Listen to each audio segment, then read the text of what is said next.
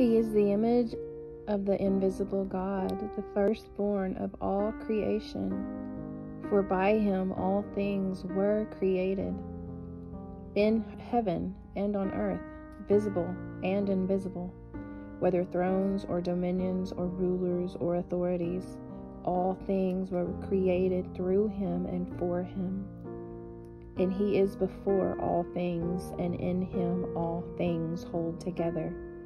And he is the head of the body, the church. He is the beginning, the firstborn from the dead, that in everything he might be preeminent. For in him all the fullness of God was pleased to dwell, and through him to reconcile to himself all things, whether on earth or in heaven, making peace by the blood of his cross. And you, who once were alienated and hostile in mind, doing evil deeds, he has now reconciled in his body of flesh by his death, in order to present you holy and blameless and above reproach before him. Glory be to God.